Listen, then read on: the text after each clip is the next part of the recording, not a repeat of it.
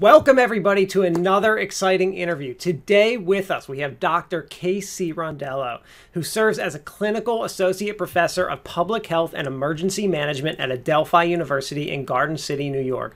This is the third time Casey's been joining us. So if you haven't been following along, I just want to go through his bio really quick so you can kind of get to know who he is. But we've done an interview in May, June, and this is our July interview. So we've been following coronavirus as it's been happening. So just a little bit about Casey. For almost 2 decades, Dr. Rondello has served as a disaster epidemiologist with the U.S. Department of Health and Human Services National Disaster Medical System. Assigned to the Multi-Specialty Enhancement Team, he has been deployed to the organization to critical emergency medical and public health support to regions of the country overwhelmed by disaster. In this capacity, Dr. Rondello collaborated with the CDC's Division of Global Migration and Quarantine, the Newark branch, in developing an international isolation contingency plan in response to H1N1 in 2009. Other notable deployments have included dispatch to terror attacks in the World Trade Center in 2001, Hurricane Katrina, Hurricane Gustav, Hannah, Ike, Hurricane Sandy, the Great Tennessee Flood, and Hurricane Maria. Dr. Rondello's scholarly research focuses on the application of disaster epidemiology to epidemic and pandemic planning and response to the establishment and management of alternate medical treatment sites and pharmaceutical points of distribution. He provides consultation services to both government and non-government organizations wishing to become resilient against all hazards that threaten mission-critical continuity of operations. He was educated at Yale University School of Medicine in the U.S. and St. George's Medical School in the United Kingdom. So welcome, Casey. Welcome back, I should say. Thanks. I'm so glad to come back, and I appreciate having the forum to share with you this very fluid and dynamic situation that we're all sort of confronting as it's happening in real time. Yeah, absolutely. So the first thing that I want to talk to you about today is I want to get to the big hot topic in coronavirus right now, because I feel like it comes and goes. Like sometimes it's like all in the news, all we're talking about, and then sometimes it like wanes a little bit. Right now, the big hot topic for everybody, because it's coming up for my kids in like 2 weeks, is schools. So should we be sending our kids to schools? And does it depend if cases are rising and falling? What are your thoughts on this K-12 and college system that's coming very quickly? Yeah, I've spoken to many parents who are frustrated and anxious, and all of that is completely understandable given the circumstances. We're in a situation in which we're being asked to make decisions with incomplete information. And there's so many unknowns that it's nearly impossible to be able to make an educated, informed decision about something as important as, do I send my kid to school? Yeah. When we really don't know what the situation is going to look like a month from now. There have been many organizations that have weighed in on the pros and the cons, ranging from educator organizations to the American Academy of Pediatrics. And, ultimately it comes down to the balance of the benefits that are to be gained with in-school instruction versus the risks. And for different families, in different areas of the country, they will strike that balance in different ways. I can tell you that there is this preconceived notion, I'm not sure how it all began, but that children are somehow immune to negative effects of the COVID-19 disease. That's not at all true. Children get COVID-19, children die of COVID-19, and furthermore, children that become sick, endanger those that are around them, whether they be from their families or otherwise. So certainly never would I recommend that a parent have this impression that children are safe and children are fine, because ultimately that's not at all the case. I'm not sure if that's an education issue that we have to get people to understand that, but while it is true that when we look at those with the most significant symptoms on the age spectrum, children tend to have the lowest, among the lowest of bad symptoms, but by no means is a zero. And like I said, some children get very sick and in fact succumb to the illness. So there's not this, I wish there was, but there's not this magic halo of protection. Sure. So if we are going to send our kids back, so right now, like my situation, we have a choice. We can do this hybrid model. We can do online. If we do send our kids back, what are some of the big things that schools should be doing, or me as a parent should know? Like, is there a red flag where I should say, okay, I should not be sending my kids to this school? Or is there something that the school should definitely be doing that should be like maybe having the kids wear masks or something? Are there certain big issues that I should be looking out for? Yeah, there's so many answers to the questions that you posed. I'm trying to keep them all straight in my head. But I want to actually back up to something you started off by saying, and then I promise we'll get to your question. The question, you said that you have the option of electing for an in-person experience for your child or a virtual experience for your child. It just made me think about a conversation that I had with a parent last week. And she was struggling with how to handle that exact same situation. So I just want to speak to that, if I may. So I think that if you are put into a position as a parent where you're given options to choose from for your child, whether it be, fully online, fully distanced, some sort of hybrid model in between, one way to consider the options is to think about what the worst case scenario would be in those situations. So let's say, for instance, we'll simplify things. And let's say that a parent has to choose between, I either commit to having my child in school full time, or I commit to having my child in the virtual environment. In the virtual environment, if you go that route, what's the worst that can happen? Let's say that against all evidence, every scientist on the planet was wrong, and COVID in a month's time completely somehow vanishes from something no one ever saw coming. What's the worst outcome from that? The worst outcome would be that your child is learning at home and has limited interaction with other children of their age that they would have if they went into the classroom environment, okay? And then eventually they go back to school and everything is status quo. That'd be sort of the worst case scenario. Let's flip the coin. Let's say that you commit to having your child in the in-person environment. What's the worst case scenario there? Worst case scenario, let's say, is that things get even worse than we are predicting. And I'm telling you, we're predicting that in the fall, they're going to be significantly worse than they are now. So let's say it's even beyond that. Now you're in a situation where the school is, by virtue of all the people coming together every day, an unsafe environment. And you have committed to sending your child every single day into that, possibility, into the possibility of them being infected, them being exposed. And if you weigh those two worst case scenario options, that can help in helping you make a decision with incomplete information, right? So it's just one perspective of how to think through that very difficult decision. Yeah. In answer to the other part of your question, which is what should we be looking for in schools? I'll tell you that the CDC has created some extremely valuable guidance for those involved in K through 12 education. And it includes many, many different recommendations that, as you mentioned, part of them that are involved mandatory mask wearing, AM, PM schedules, or some other, Monday, Wednesday, Friday versus Tuesday, Thursday schedule, where there's limited number of individuals in the classroom, social distancing, increased cleaning protocols with hospital-grade disinfection. There are many different steps that a school can take to create as safe an environment as possible. If I were a parent, this stuff is publicly available. Sure. If I were a parent, I'd look to the CDC's guidance.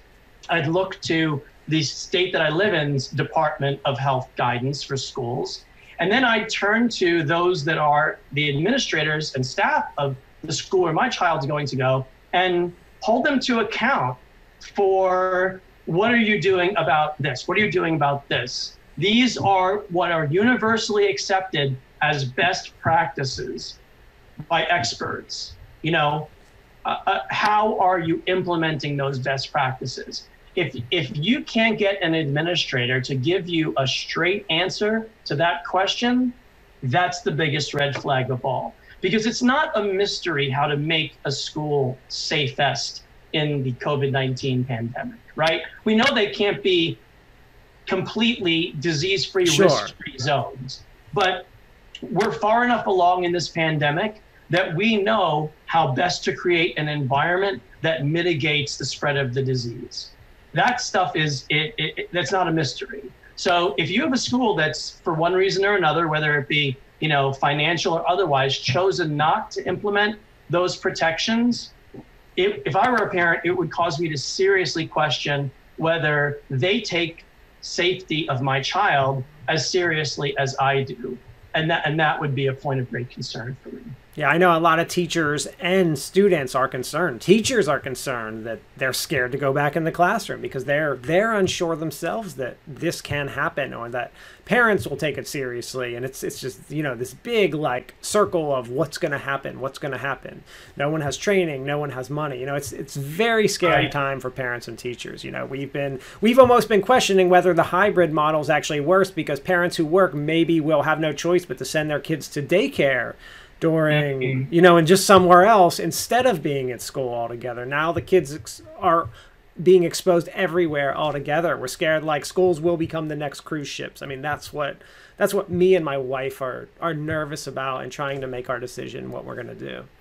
Yeah, one point that you make that I just want to hit again, because it reminded me of a conversation I had with a recently admitted freshman to college. And he was asking me for my advice about what I thought he should do in terms of, do I go, do I not go? You can't really make that decision until you know what the alternatives are, right? And then you weigh those options. Making a decision about, going full-time on ground, full-time in person, or a hybrid model. If the choices are between I go online or something else happens, you really can't make an educated decision about that. You need to have, it's spelled out, well, what am I weighing between? And you're right. If the option is, going to a daycare center, that may be a higher risk environment, and certainly should help to inform your decision making. Always evaluate, well, if it's not A, what is B? And what is C? And what is the relative risk there? So are we any closer to a vaccine or treatment for this? And when should we expect a vaccine? I've been seeing some good news. I think just yesterday we saw Oxford, they had some success in their vaccine. Where are we in this? Yeah, and of course I saw the same things, and I'm greatly encouraged by those advances.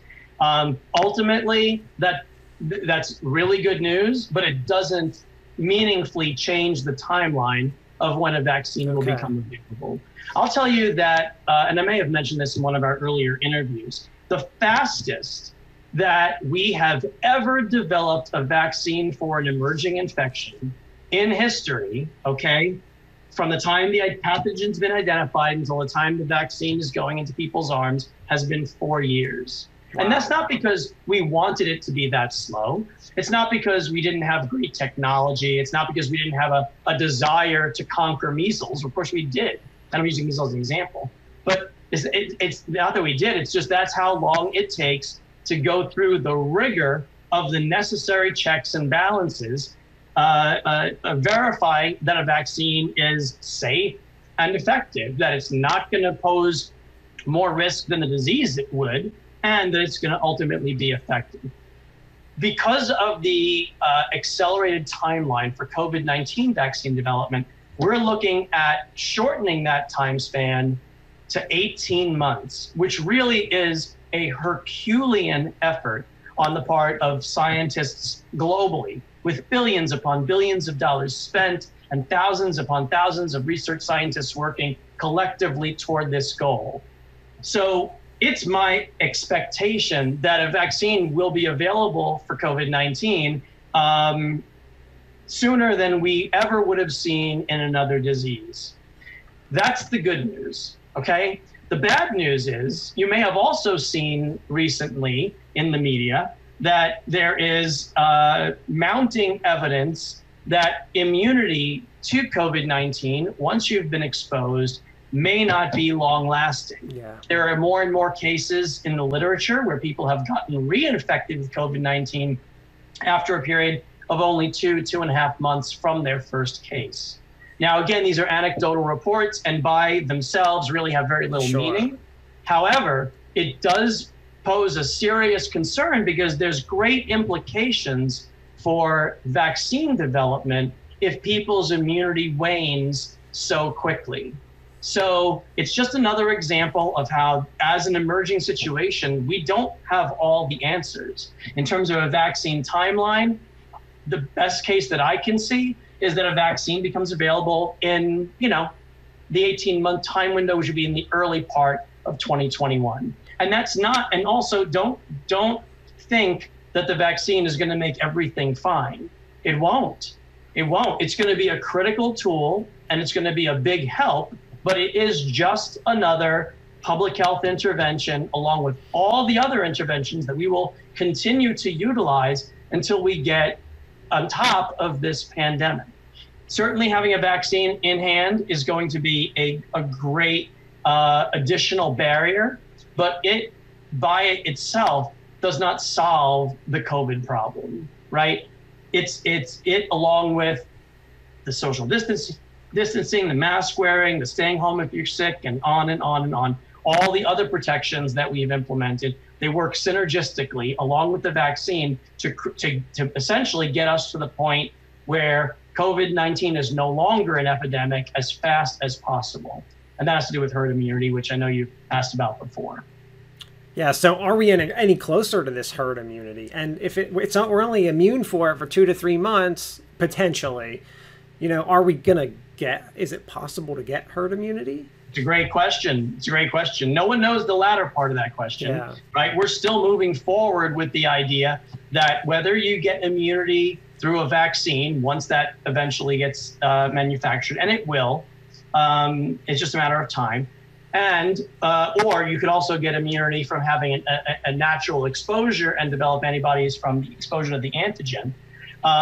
The concept of herd immunity is that in order for an entire population to be protected from a disease, a certain percentage of that population needs to have had antibody protection in order to essentially buffer the sick people with enough immunized or antibody people in between that the disease cannot be transferred easily from person to person to person. The percentage of how many people have to be immune varies depending on the illness. For some illnesses that are very contagious, you're looking at a herd immunity necessary of like 90%. For other diseases that are less easy to spread, herd immunity of like 40% is sufficient. We estimate that for COVID-19, the necessary herd immunity in order to that we have to achieve in order for the population to be protected is probably somewhere between 65 and 70%. So on our average figure, 67% herd immunity. Where are we now? Well, in the heaviest hit parts of the country, parts like New York City, that were the earliest to have a large number of people infected, we are right around 25 to 30% exposure. So we're not even half of where we need to be regionally for that to occur, for herd immunity to occur. We will achieve herd immunity at some point through the combination of people being naturally exposed and people having an immune response by virtue of being vaccinated. We will eventually reach that percentage. And there's nothing that we can do to not have that happen. COVID-19 will continue to march along at some pace until that magic coverage percentage is achieved, right? What we're trying to do with a vaccine and with other protections is to get that to happen as quickly as possible, because between now and then, there'll just be more people sick and more people that die, that succumb to the illness. Now, I read that this virus isn't really changing too much. I've read maybe it's gotten more contagious, or I saw something out of Italy that maybe, it's not getting as, it's not as powerful as it once was, but for the most part, it seems like it's pretty steady and hasn't really changed that much. Is that correct?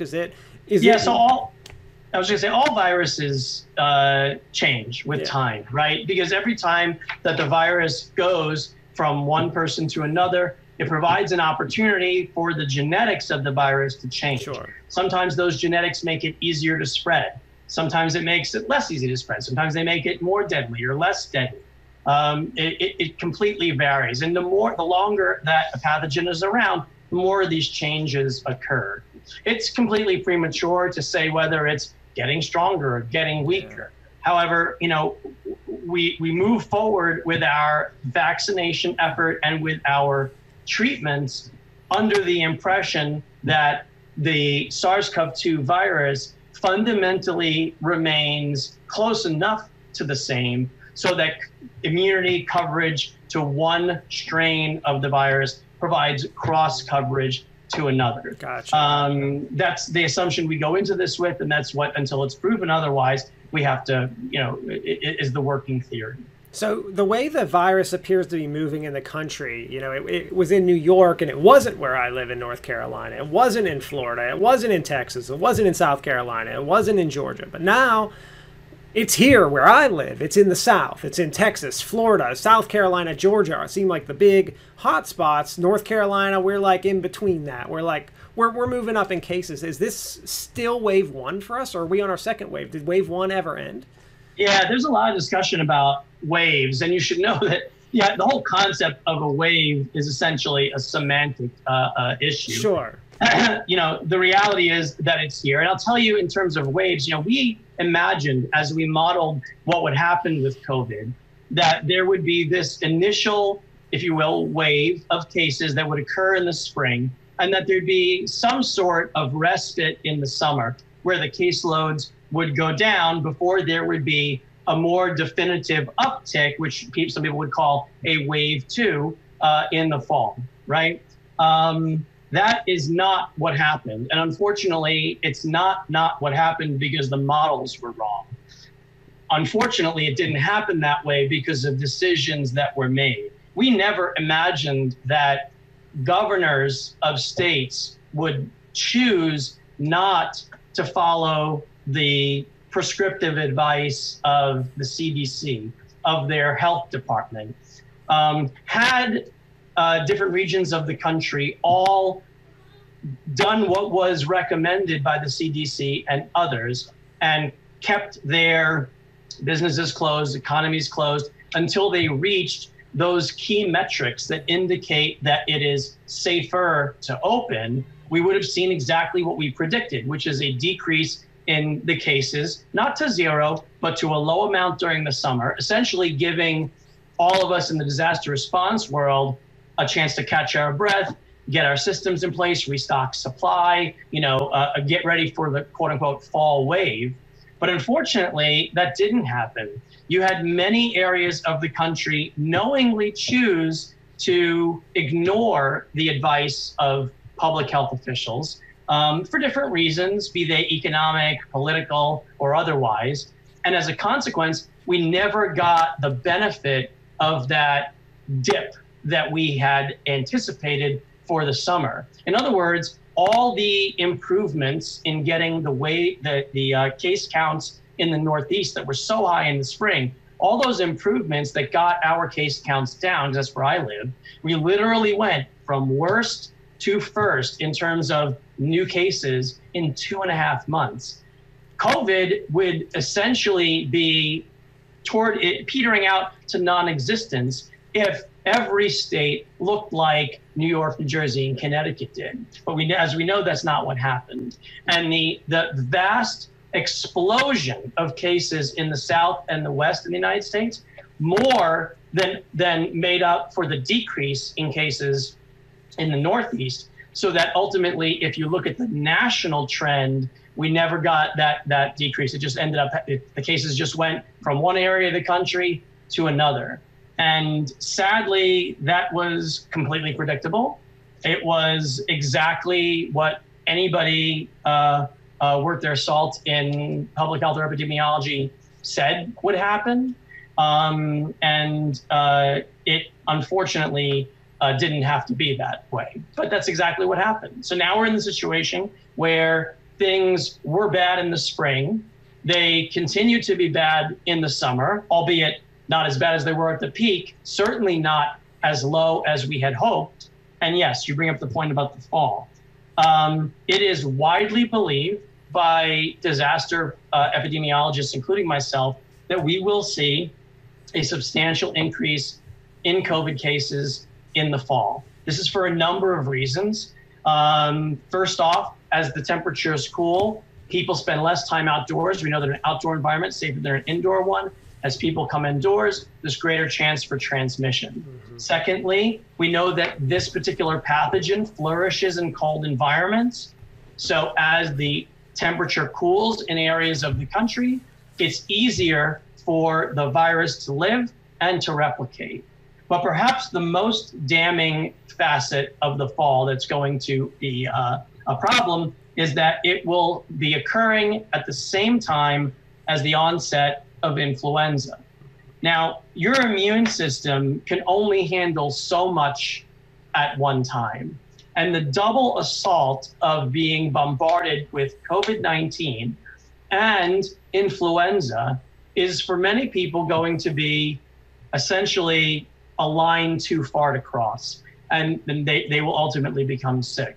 That is really the nightmare scenario that we're worried about. It's the combination, the double punch of influenza and COVID happening simultaneously, overwhelming the healthcare system, filling our ICUs, which, in some areas of the country, it's not flu season and their ICUs are packed. I mean, I forget what the number is because it keeps fluctuating, but, at one point last week, it was 40, 50 of the hospitals in Florida. ICUs are already maxed out. This is not even with the advent of flu season. So that's why we all put a big question mark in our minds when we think about the fall. We know it's not going to be the way it is now. We know it's going to be worse. What we don't know is how worse, right? Are we going to get to the point where things are as bad as they were for the Northeast in the spring? Don't know. Is it going to be worse than that? Even a greater peak than we would have seen in the spring? Don't know. We will be able to have a better idea of that as we get closer and closer into September and into October. But that's what the landscape looks like we're headed toward. It seems like in the South right now, we've been doing a good, even though our hospitalizations are up, we've been doing a good job keeping people alive. Are we better at that now than we were 2 months ago than last month? Yeah, certainly. Because remember, as a novel pathogen, there was so much and still is so much that we don't know about this disease, including how to best treat it. So as more and more people become treated for COVID-19, we learn from those experiences. It helps to guide our approach to treatment in future patients. So absolutely, we are better equipped in our knowledge now than we were when this all started in February. That's for sure. And also, you bring up a question about the case counts. I know there's a lot of misunderstanding about testing leading to more cases. I don't think I need to say this, but I will. The tests do not create the cases. The cases are there. It's a matter of whether or not we identify them or not. And for those that say, well, we're doing more testing, so we are identifying more cases, we are, and we do. But that does not explain why there are also more hospitalizations. Sure. Because if we did no testing, if we stopped testing, we still have the hospitalization. We still have the hospitalizations. Yeah. The hospitalization rate, unfortunately, continues to track up.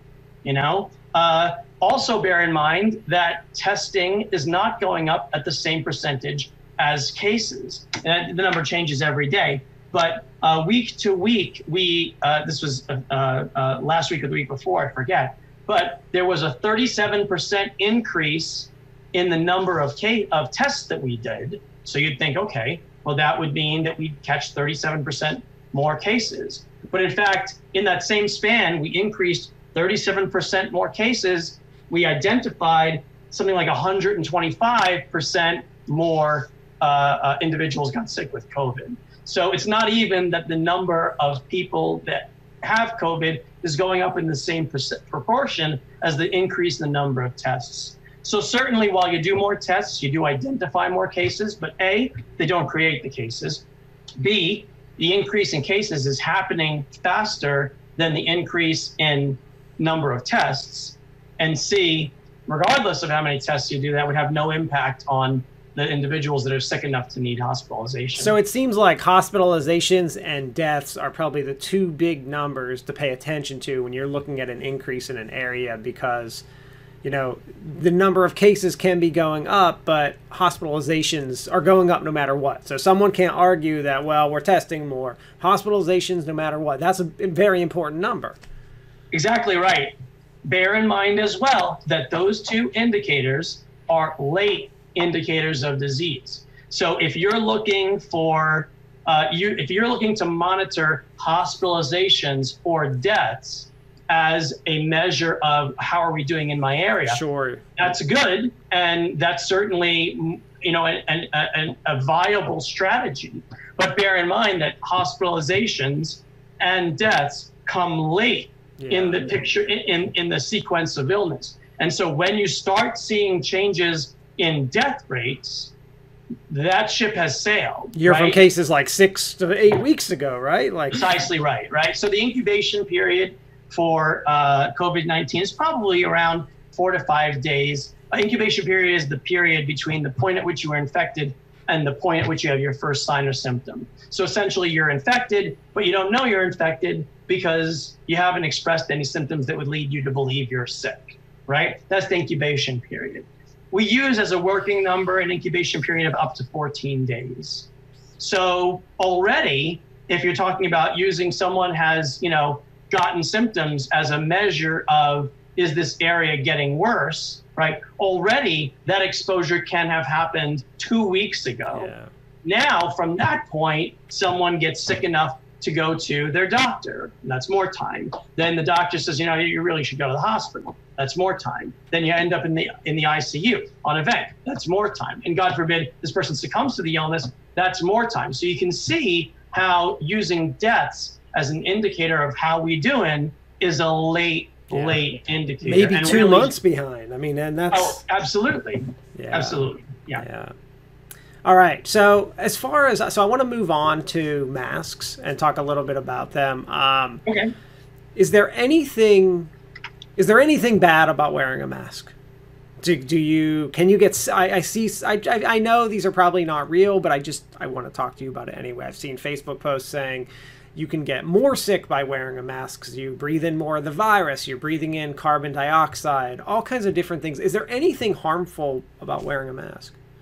You know, I'm dumbfounded when I hear things like that because that goes, you know, statements like that are contrary to what over 100 years of germ theory has told us. You know, it's interesting. I saw a post as well in Facebook, and someone said, to all those who believe that masks pose a threat, next time you have to have an operation, remember to tell your surgeon to not wear a mask, because we wouldn't want them to be sick, and we certainly don't want them to have a low oxygen level while they're operating the scalpel, right? And of course, that sounds ludicrous, because it is ludicrous. If masks posed a risk, hospitals for over 100 years would be littered with the dead bodies of doctors and nurses who have been wearing masks since the late 1800s when germ theory was understood. Right? There's obviously, I say obviously, but apparently not, there's no scientific basis for masks being a risk. I will tell you, masks are, depending on how long you wear them or what masks you're wearing, can be uncomfortable. And I think that a lot of people are so desperate to be in a situation where they don't have to wear a mask that they are, you know, creating some kind of pseudoscience of, you know, you're breathing in the carbon dioxide that you're expelling, and that, but no legitimate scientist, doctor that I've ever known of or read, and I encourage anyone to find any scientist who's reputable who would say that. So I'm dumbfounded that I still have to say this. I will. There is the benefits of wearing a mask in the case of preventing COVID are what the science supports.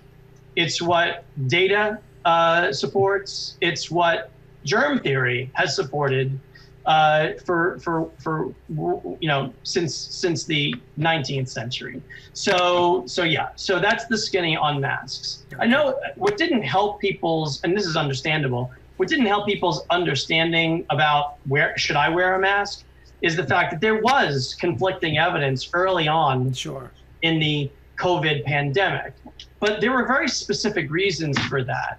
So, for instance, in the beginning of the COVID pandemic, there weren't enough masks for healthcare workers. We're all well aware of, especially N95s, of the lack of N95 masks being available. Yeah. And we didn't want individuals who weren't in a high-risk clinical environment hoarding masks that would otherwise protect healthcare workers. But furthermore, the other really big point that we didn't really understand well was the importance of the asymptomatic, pre-symptomatic, and post-symptomatic individuals. We now know that one of the biggest reasons, frankly, that COVID-19 has been so difficult to control is because of the contribution of asymptomatic, pre-symptomatic, and post-symptomatic individuals. Initially, we thought that people that fall into those buckets, there were some, but it was a small number, probably around 5%.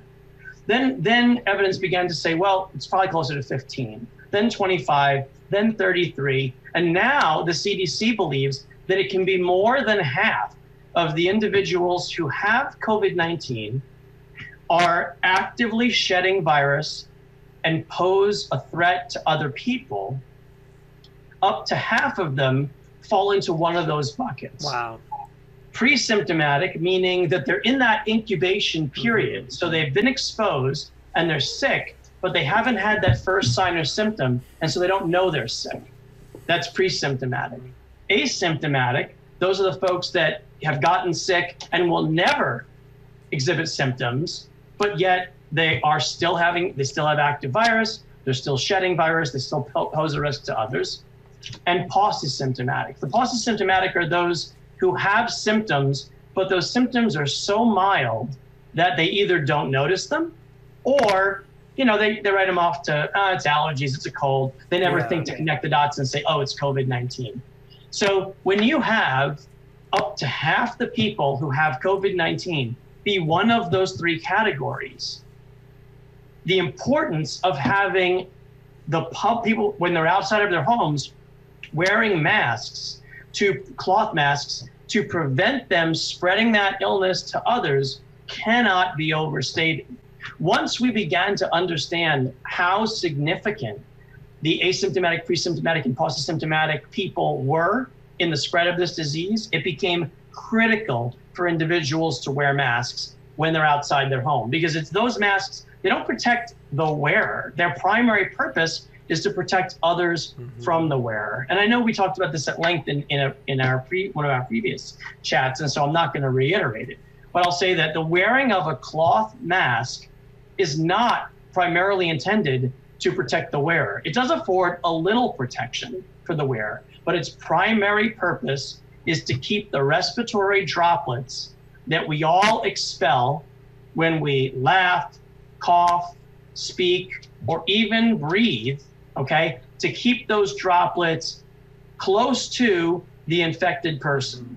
Because without that mask, those droplets are traveling a much greater distance and potentially have a much greater likelihood of being able to infect another person.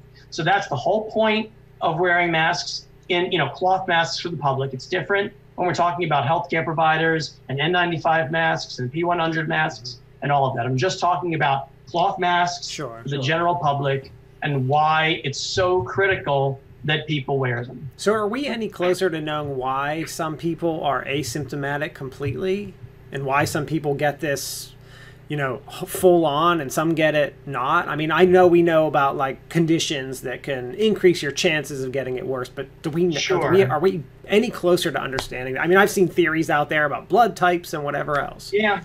Yeah, no, I've seen the same stuff. So there are some that say that there's a relationship with blood type. There's some that say there's a relationship with race. There's some that say we certainly know that those with certain health conditions are at greater risk, not of getting COVID, not just of getting COVID, but of having a very bad illness from COVID, right? One of the subjects that I really detested when I studied in medical school was immunology. And one of the reasons why was because immunological reactions are very idiosyncratic, right? They're very variable depending on the person. And so I suspect that as more cases occur and our learning increases, the more cases we have, the more we can divide up those cases in a way that helps us to identify what the true risks are, what individuals are at greatest risk and of getting the disease altogether, or at greatest risk of getting a severe consequence from the disease. And so that knowledge will continue to grow. I'll give you an example. The CDC only 4 days ago, I'm looking at the calendar, 4 days ago, changed the list of conditions that it considers high risk. So in other words, they widened the net of those individuals that are considered high risk for a bad outcome from COVID. They added some conditions to the list, most notably cancer, right? Cancer wasn't on the list. Now have enough people been sick, and the statisticians have been able to chop up the information and perform analysis sufficient that we can say with confidence that those with cancer and a history of having cancer are at higher risk for a negative outcome from COVID, right? That's something we didn't know because we didn't have the data. But as time goes on and there are more and more cases, a silver lining of more cases is that our learning improves. Mm-hmm. Learning about who's at risk, learning about what treatments are most effective, learning about what prevention measures are the ones that have the greatest consequence in limiting illness, and so on. So, that information continues to grow, and our understanding of COVID along with it. My final thing I want to talk about today is testing. And we already talked a little bit about testing already, so maybe I want to move on to antibody tests. So we're doing antibody tests. The first time that you and I met, you said, they were completely inaccurate, about 50-50 chance. The last time we met, you said they're much better now.